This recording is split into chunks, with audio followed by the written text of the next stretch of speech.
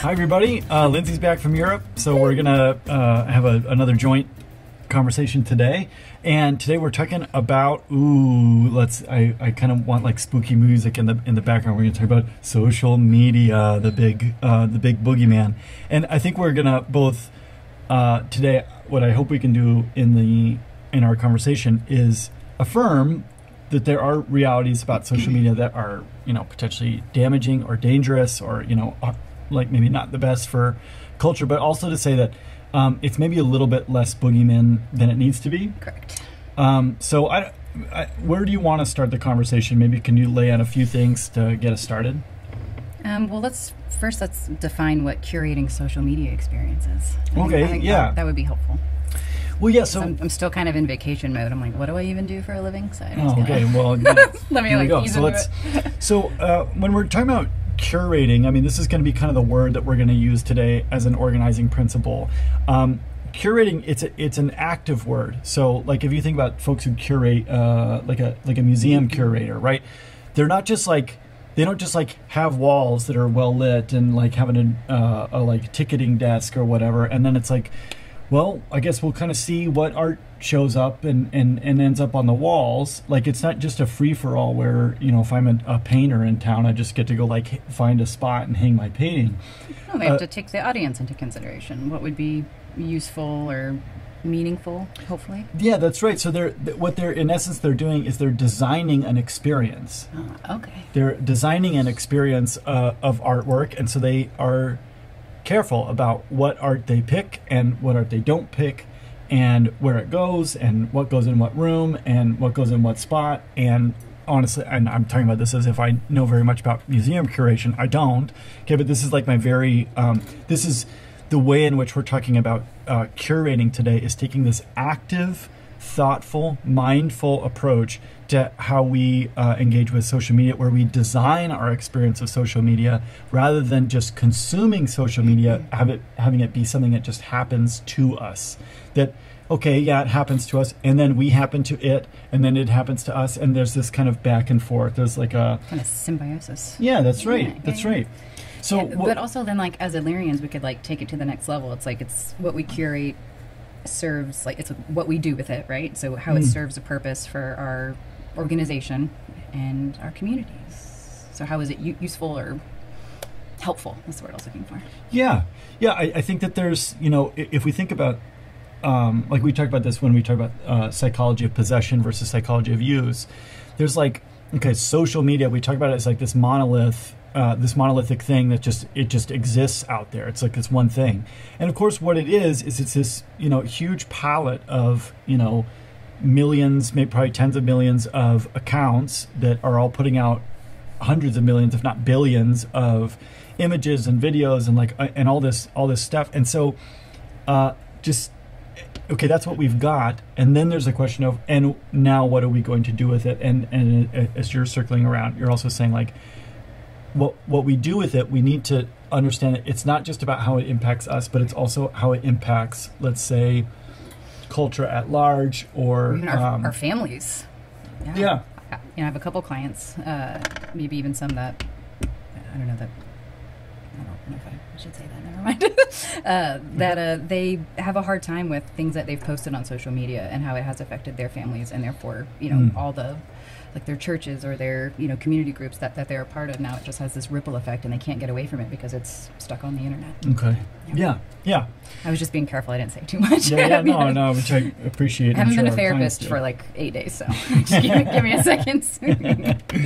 So let's say in terms of when we're thinking about curating our social media experience, when we're trying to design an experience of social media that is helpful, what are some things that you think would be worth considering? Like, just as in like a museum curator might be thoughtful about certain types of things, like budget and how much space you have to work with. What are the things that we would need to think about curating social media?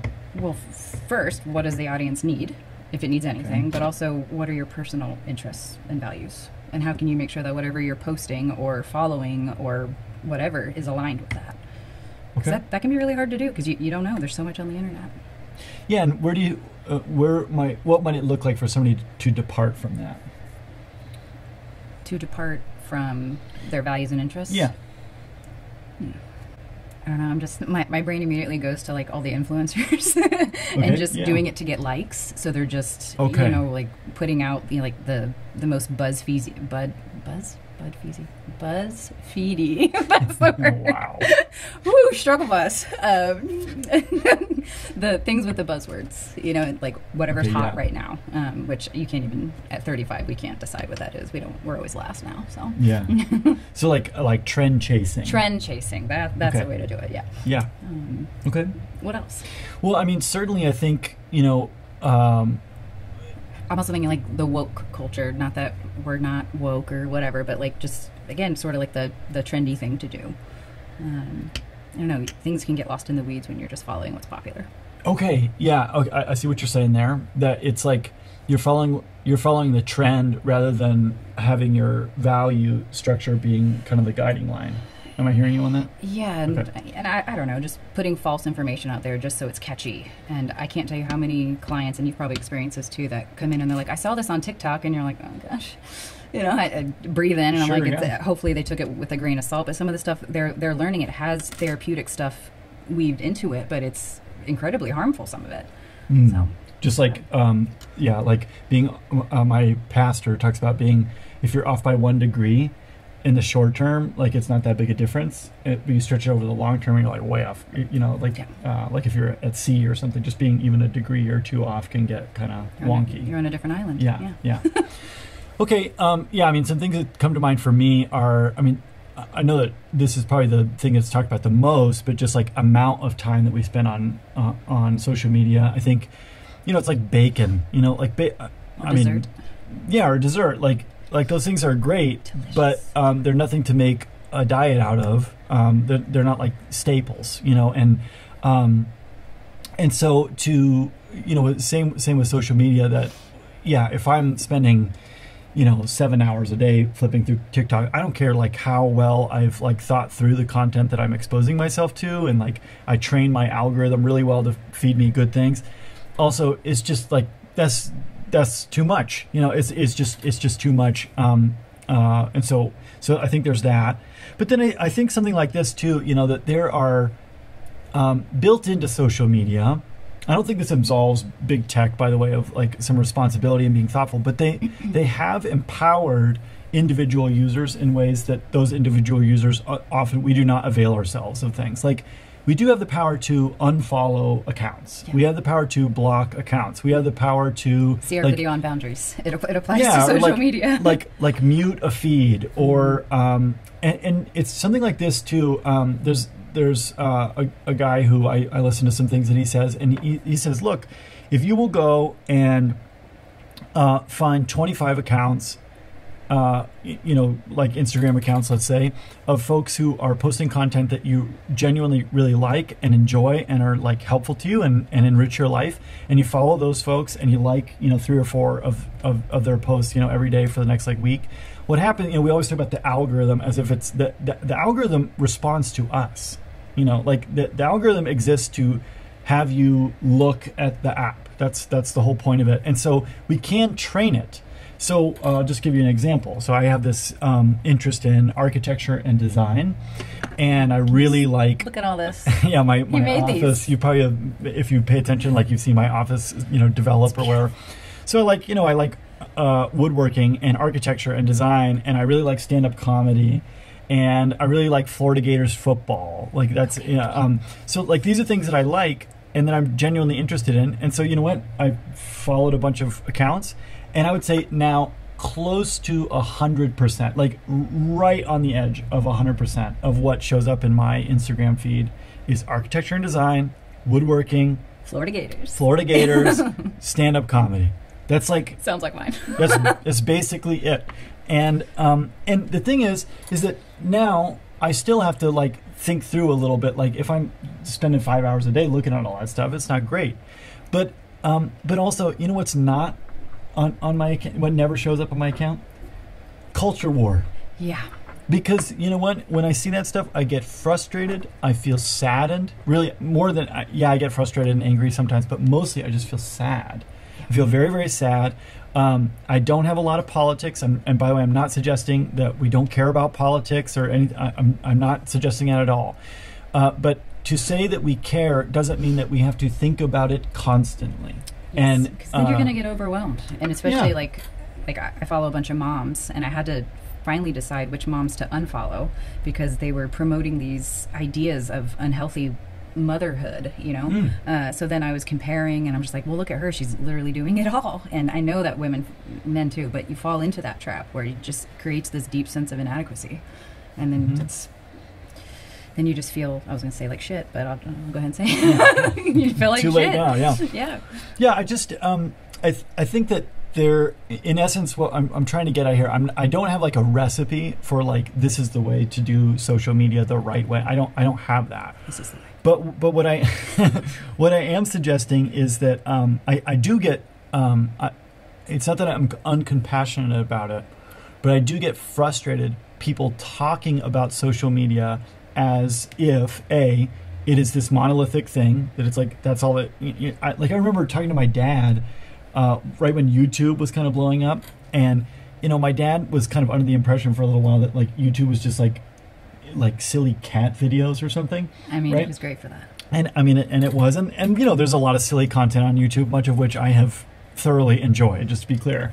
But then it's like my dad, he found these. My dad's a professional musician and has been a music educator for a long time. He just retired, but then he found these like incredible concerts.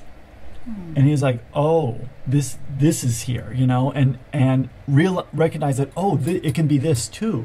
So I reject the idea that social media is a monolithic thing of like it's just this yucky, toxic, moral superiority, culture war, political echo chamber thing. Can it be that? Yeah. Is it often that? Yeah. I don't dispute that, and I think that those things are really fundamentally damaging our society. Also, part of why it is often that is because we take this passive approach, that we just let it happen to us, and whatever it is that shows up in my newsfeed, I must look at it, I must comment and respond to some stupid idea that somebody else has, I must engage myself in every political debate that posts up on my feed, I must continue to follow these accounts that promote unrealistic body and image ideals. I must, no, you don't. You are empowered, not without limits. And again, I don't want to diminish. I don't want to write a blank check to just be like, do whatever you want. Did I say big check? I meant big tech. Hey, no, I feel much better. I feel like we belong now. All my vulnerability. So what are we supposed to do? Like, it doesn't just happen to us. So I'm thinking like what would probably, and I might do this for myself, like regularly, like, I don't know, once a week, once a month, kind of like self-reflect on how you are being affected by social media, and is it promoting growth, and am I flourishing because of these accounts, or do I just feel like crap after I look at them? Yeah, I think, I used the word mindful earlier on, and I think that there is... listen, you can't spend your entire life navel gazing and wondering like, well, how am I feeling right now? Okay, but on occasion to check in with ourselves and to say, okay, geez, I don't feel great right now. I am frustrated. My heart is beating. I'm kind of pissed off. I'm grouchy. What's the deal? Well, geez, I just spent the last 35 minutes doing a back and forth with somebody about some political issue. On social media, and by the way, like, just be clear, I am that person. Okay, I have wasted entire days doing that, and by the way, I've also had some positive, like, life-affirming, good, I think genuinely productive political conversations on social media, but I've wasted a lot of time doing that. Okay, so just to take note of that and be like, okay, how do I feel that? Where do I feel that? Where do I feel that? Yeah. Do I, is this something that I feel is really so meaningful that this bit of suffering that I'm feeling right now is worth it? But I want to say this too. It's not about creating a life for yourself where you're always comfortable and you don't ever feel yucky. Comfort is a really unpleasant thing to move toward in the long term. Meaning, doing what is meaningful, that is worthwhile. And so if we move toward those things, you know, but like I can't think back on the stuff that really has made me feel like garbage on social media, and I don't look back at that stuff and say, yeah, but it's so worth it because it just mattered, you know, that I was doing that. No, it didn't. No, it didn't. So it's just it's treating ourselves as if we have agency and taking responsibility rather than laying it all off on big tech. I think that's half the trouble with making big tech this like, you know, big evil, you know, scary thing.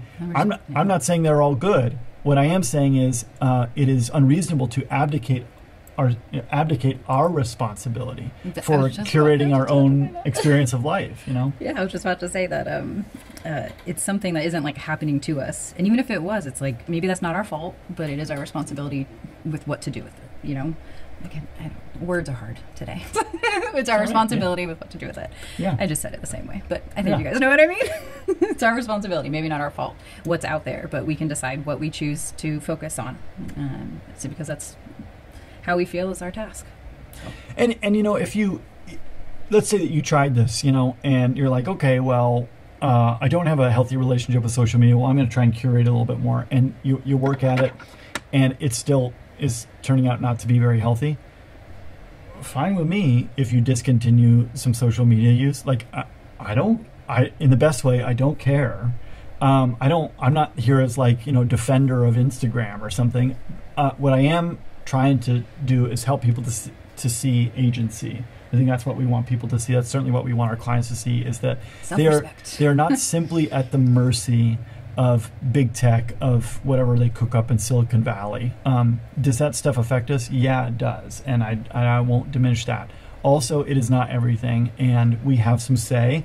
And I can just say, like, I love seeing cool buildings pop up on my Instagram feed, and getting all the latest Florida Gator football recruiting news. It's awesome. I love it. I see vacation spots and that's fun, amazing mamas and Florida Gators. Yeah. And that's how it should be. Anyways, good. I think probably just a good place to end, because I think we've kind of engaged with the idea. We, of course, would be happy to hear feedback and questions. Please do subscribe to the channel. That helps us in a whole bunch of ways, but it also helps you just get this content if you like it. You can curate your experience of life by subscribing. That would be train the algorithm to put more of us in your life. So share us. Thank you very much. We'll see you next week. Bye.